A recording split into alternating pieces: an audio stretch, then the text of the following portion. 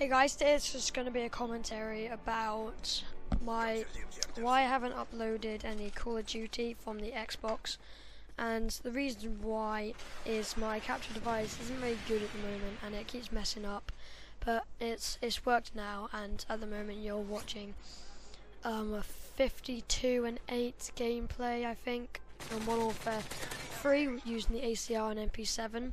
It was alright, got a couple of AC-130s.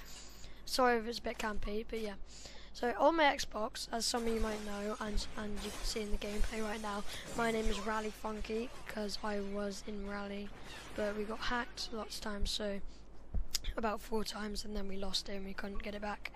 So I just wanted to say that I'm going to be changing my name to By Funky as to my YouTube channel with 2 Ys or 3 Ys, I don't know. I'll tell you, because By Funky with 1 Y is taken, unfortunately.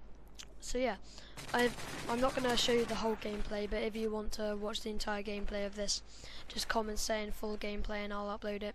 It's about 12 minutes long. Yeah, so as I was saying, my capture device is playing up and it's not very good. I don't know if anybody knows how to fix it. It's a Rockstar Game Catcher HD Pro, and it just comes up with error, runtime, whatever, and I can't get it to work, and that was a nice little triple pred there. And I can't get it to work, but it only works sometimes, but I have to keep deleting the clips, then redoing it.